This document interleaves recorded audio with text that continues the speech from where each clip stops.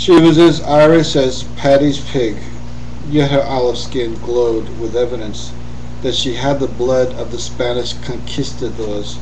Her eyes sparkled as she sat by her window, and I wondered who this vision of an angel could be.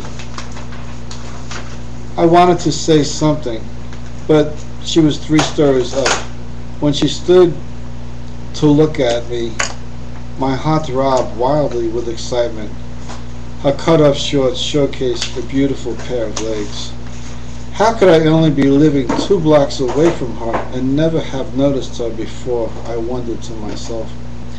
But then sadness crept into my heart when I remembered that I was on Grandma's block, and I did everything to avoid walking on her block since she had passed away a few years ago, because I missed her and I was so pained whenever I walked on the street where she once lived. Then I remembered that I was on the street because my mom had asked me to pick up something at the store that day, and I had to pass by there to go to that store. So I continued on to the store and never gave the girl in the window another thought again. Time passed and I started to feel very lonely. Soon after, my high school sweetheart went to California to become a professional figure skater. A lot of girls liked me, but I wasn't very happy dating them because none of them could fill the void of Maureen's amazing intellectual capacity. Determined to search the world for my soulmate, I joined the Navy. I met every type of woman that inhabited planet Earth. Some were beautiful, some were very bright, but alas, none of them qualified to be my soulmate. Soon after leaving the Navy, I settled down to a mundane life again, and very ordinary dating that, while being okay, always seemed to lack that special ingredient. But oftentimes I wondered if there really ever could be a recipe for a soulmate. Was I just a hopeless romantic that was setting a goal that was just forever out of reach? Then I would wonder how I would even know if I found a soulmate. I thought, will a bell go off my head or something?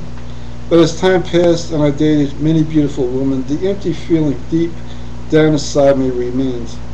No matter what I did, I was incomplete. I was desperate to feel whole, but wholeness still eluded me. I even turned to online dating sites to see if what I was looking for was out there somewhere.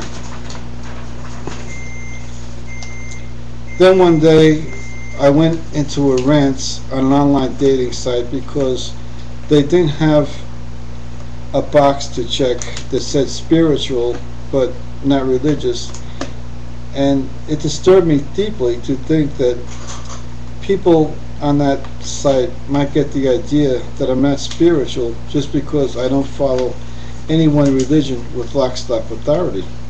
To my surprise, I got a tremendous amount of letters in response to my religious tirade, and having a photographic memory, I stumbled upon one of the letters that contained the profile picture of that girl in the window that had lived 2 blocks away from where I once lived.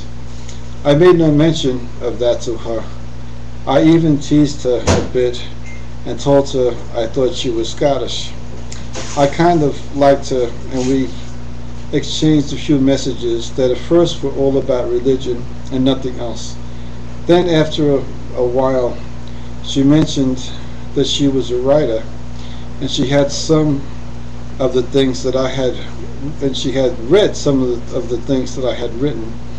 As weeks marched on, I complained to her that I was having trouble with my studies for a 10-hour test I had to take soon for a certification. And then she wrote that she said a prayer that I would pass the test. And then all of a sudden it hit me like a ton of bricks. I had traveled all the way around the world to find my soulmate, but all the time she was only living 2 blocks away from me.